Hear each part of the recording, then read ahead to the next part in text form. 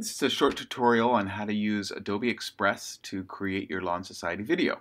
So we're going to start with video, and once you select that, you'll get your sort of workstation all set up here.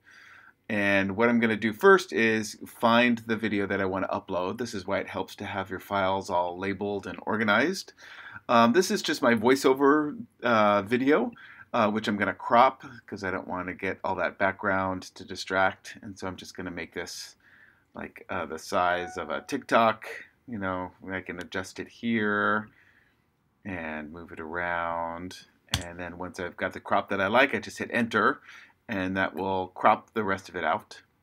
Now, if you want to, you can remove that background and just be a floating head. It takes a little while for the remove background icon to come up, and then it takes a little while for the background to be removed. I'm speeding forward this so you don't have to wait through this.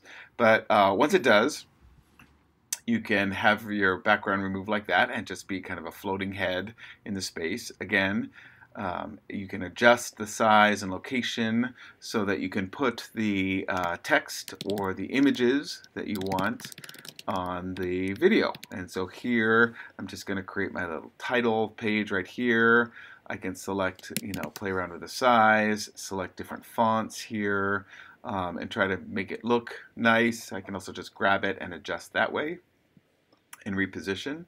Adobe Express makes it really easy to just kind of manipulate the page to get what you want.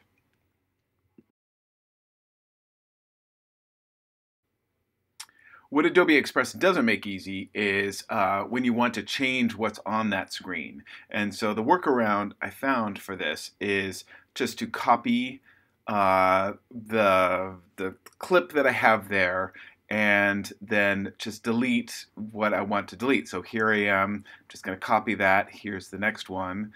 And I just have to find out, locate the place where the first clip ended and where the second clip starts so that I can take out that text, as I'm doing here, and replace it with an image. And so what I'm going to do, again, is going to my files.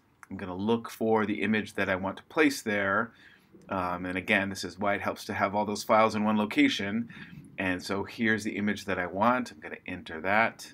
But you can see I'm doing this on a new timeline in the bottom. And I'm going to have to just sync those timelines together later so I want a continuous sort of speech. And again, with images, I can adjust, make it bigger, smaller, move it around the page. And this is my workaround for how to kind of replace that background image when I need to. The case involved a white male applicant who was rejected from the university